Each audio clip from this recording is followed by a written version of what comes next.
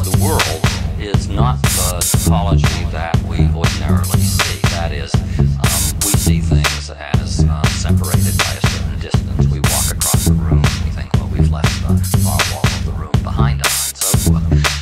But there's an attempt to say, well, maybe things that from our macroscopic point of view appear to be widely separated in space, like New York and Chicago, two macroscopic levels, from a microscopic point of view might actually be contiguous in touching one another.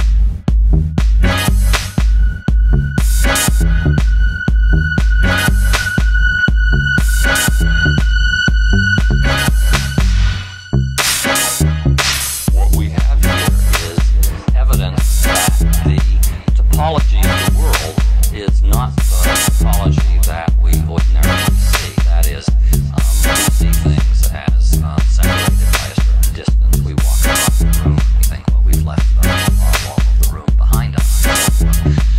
But there's an attempt to say, well, maybe things that from our macroscopic point of view appear to be widely separated